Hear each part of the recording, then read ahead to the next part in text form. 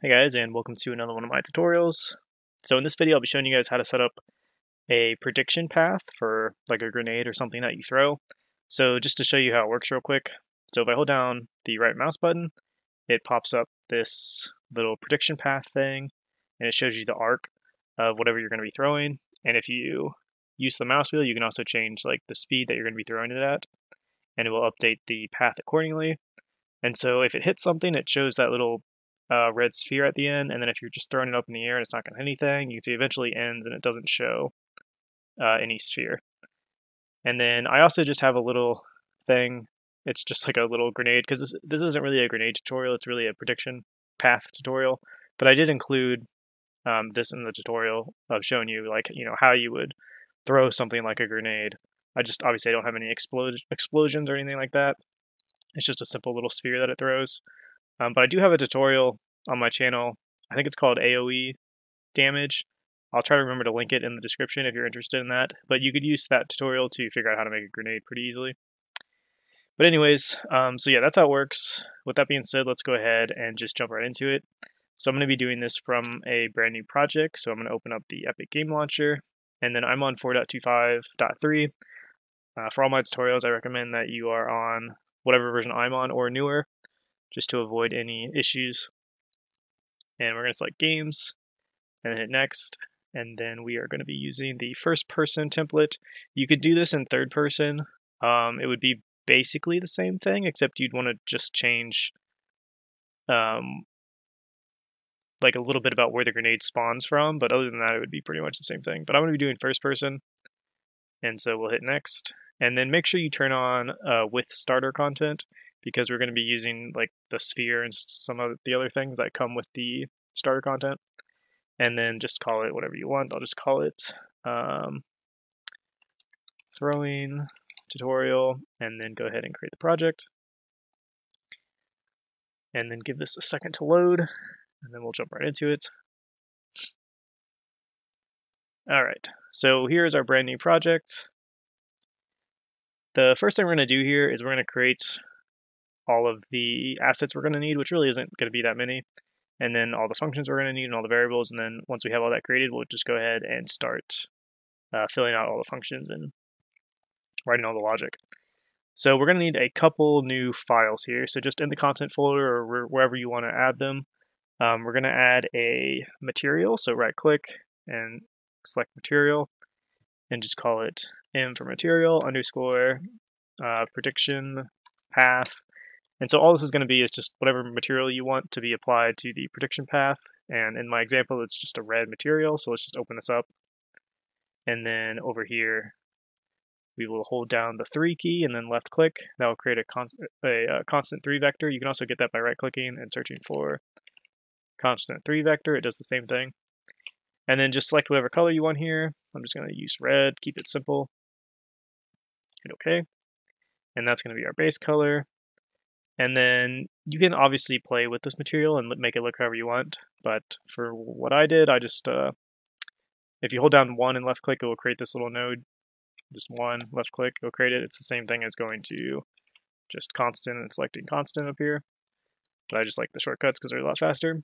And I'm going to hook up 0 here for the metallic, specular, and roughness, just so it's a more diffuse color. Again, you can make this whatever you want. I'm just keeping it simple for the tutorial.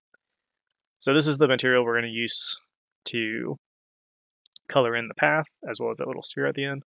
And that's all we need to do for that right now. Oh, actually, there is one more thing. In the parameter or the details panel, if you select the prediction path over here, then go to details, and then search for spline, you want to make sure that you check this used with spline meshes, because we're going to be applying this material to a spline. And if you don't have this checked, then it won't work. So you need to make sure you have this checked. And then hit apply and save. And then we can just go ahead and close this because we don't need it open anymore. And we will use this here in a little bit. The next thing we need is the little end sphere. So let me run my other project real quick. So if you remember that little sphere at the end, that little red sphere at the end, we also want to create that as an actor. So you can just do that, right click, hit a blueprint class, and we want it to be of type actor, and we will call it BP prediction endpoint or something like that. And then this is going to be a pretty straightforward blueprint. We just want to add a static mesh to it. So say static mesh. And then we want to select, for the static mesh, we want to select the sphere. So search for shape, shape underscore sphere is what it's called.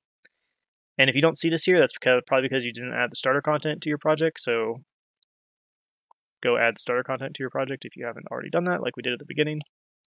But you should be able to do that.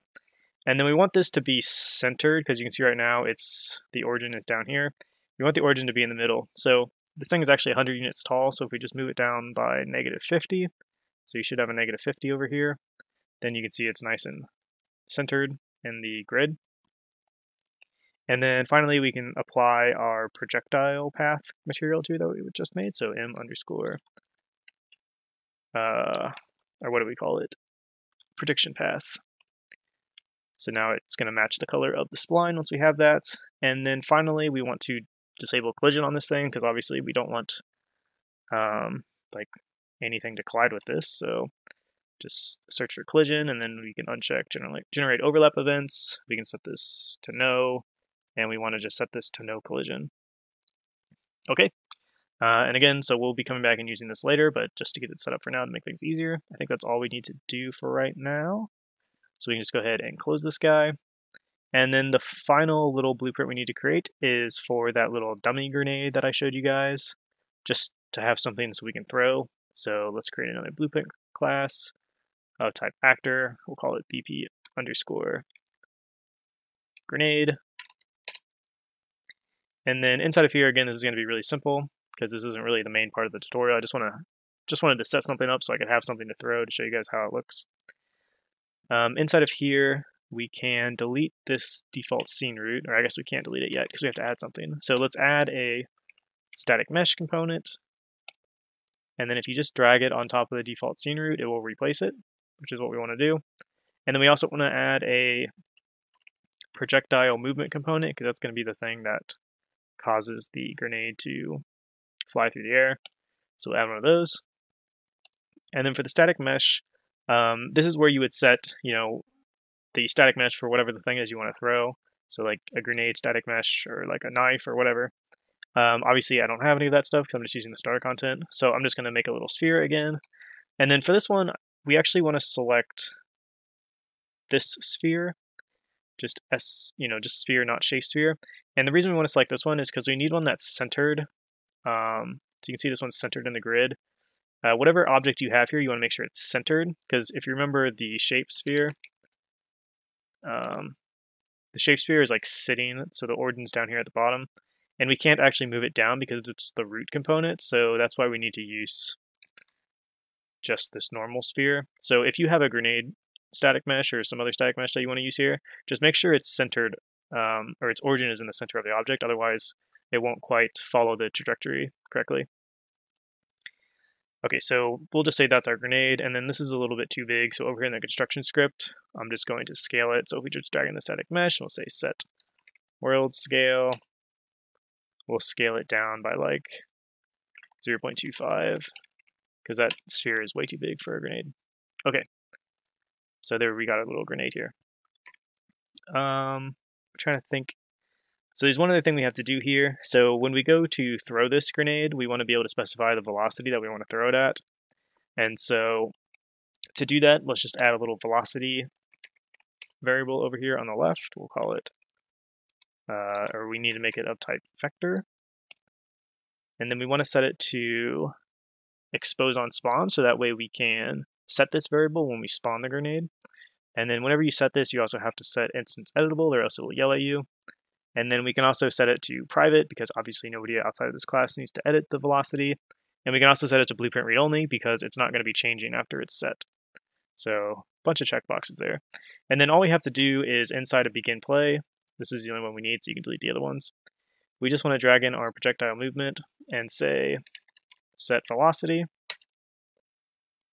And then the velocity we want to set it to is obviously our velocity over here. So we can just hook that up.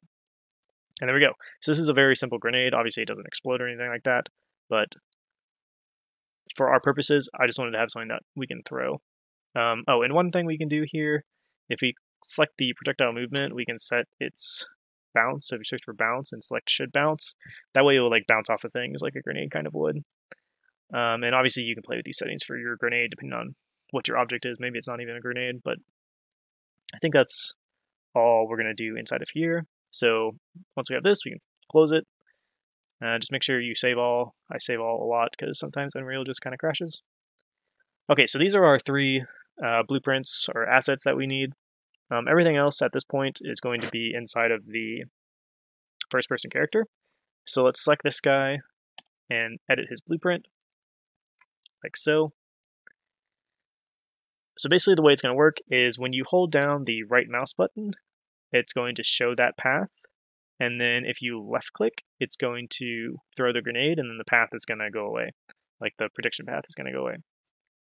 So we need to add some input events here. So we'll say input event right mouse button. So this will get called whenever the right mouse button is pressed or released. We also want one for the mouse wheel, because if you remember in my other project, I'll just show you again real quick in case you forgot, you can use the mouse wheel to change how fast you're going to throw it. So like that. So we want to listen for the mouse wheel as well. So we'll say mouse wheel axis, like this. And then we are also going to want to do things inside of our tick function. So we'll right click and add the event tick. So event tick, like so. And I think that's the only events we need. Yes, it is. Okay. So before we go ahead and start writing this, let's go ahead and create the functions and the variables that we're going to be using, so that way we're not going back and forth so much. So over here on the left, hit this function button, and we're going to be creating 4 functions for creating and destroying and drawing the prediction path. So the first one, let's just call it create prediction, and we're actually going to call it create prediction spline. If you don't know what a spline is, I'll be showing you here shortly, but it's the thing that I use to draw the path. A spline is basically a collection of meshes that are like from end to end. Like a fence is a good example of this, or a road. So it's basically just like a list of meshes that are lined up from start to end and start to end. But anyways, it'll make more sense once we start creating it. So this is going to create our prediction spline, which again is just that red line. And then I'm going to add this to a throwing category. So everything in this tutorial I'm going to add to a throwing category, just in case you're adding it to a pre-existing project. You can keep it nice and separated. And then we want to set this to private because we don't want people outside of our class calling this. And then we want to create 3 more. So if you just right click on this and say duplicate, it will put it in the category and we'll keep it as private, so it will save you a little bit of time. But this one we want to call destroy prediction spline. And then we want to make 2 more. So again, just right click, duplicate, and we're going to call this destroy prediction meshes. The difference between these two is that this one destroys the spline itself, which is spline is basically just a list of points. And then the prediction meshes are the meshes that are at those points. And again, it will make more sense once we go to create it, but we need to have 2 functions for that. And then the final one we want is for drawing it. So we'll say draw prediction spline. So those are our 4 functions. And then we're going to create some handy little macros here that are going to help us out as well, just to keep the code simpler. So hit the little macro button, and we're going to call this the throw location. So this is going to be where the grenade or where the item is thrown from. And then we're going to make another one for throw velocity. This is obviously the velocity that we're going to be throwing it at. And then we'll make one more called prediction spline valid question mark. And so this is just going to be a little helper macro that returns true or false if the prediction spline is currently like valid or being rendered on the screen. Because obviously if you're not holding down the right mouse button, then it's not going to be valid, it's not going to exist. And we'll need to know that. So that's what that macro is for. And then finally, we can add these all to the throwing category as well. Throwing. And then finally, we just need to create the variables, and then I promise we will be done creating everything and we can actually start working on the code. But I just find it way easier if we do all this stuff up front because it kind of gives you an outline of what we're going to be doing. Like we're going to be creating and destroying the spline. We're going to be setting the velocity and all this stuff. So yeah, let's just create the variables real quick and then we'll be done. So over here, select variables. The first one we're going to want is the prediction spline. So we'll say prediction spline. And this is going to be of type spline. What is this? Actually, it says spline mesh actor. Or no, it should be spline component. Spline component. Yeah, that's what we want. Spline component. And then I'm also going to add this to a throwing category and make it private, since you now have a throwing category. The next one we want, and I'm just going to duplicate this just so it keeps the private. So right click and say duplicate, and we'll call this the prediction spline meshes. So this is going to be all of the meshes that make up the spline or make up the arc or the prediction line. And then for this one, it's going to be of type spline mesh component. So make sure you change this one to spline mesh component. And then we want to make it an array. So hit the little drop down and change it to an array. And then we have two more. So let's just duplicate this one again. And then we're going to call this the throw speed. So this is going to be the speed that you can, the speed that you're going to be throwing the grenade or whatever at. And of course, this is going to change depending on, the mouse wheel. So we want to change this to a single variable, and we want to change it to a float. And then we're going to have one more. So right click on this and duplicate it again. And this is going to be the prediction endpoint, which is that little red sphere at the end of the arc. So we'll call it the prediction endpoint. And this variable is going to be of the type of the blueprint that we created at the beginning. I think we called it BP prediction endpoint. So BP prediction endpoint, and we want an object reference. Okay, so these are all of our variables. Uh-oh, is it crashing? I hit compile. Okay, there it goes. These are all of our variables, all of our macros, and all of our functions that we're going to need to fill out. So we are now ready to go. Should be a lot easier now that we have all this created. And so we're going to continue this in part 2. So I'll see you guys in part 2.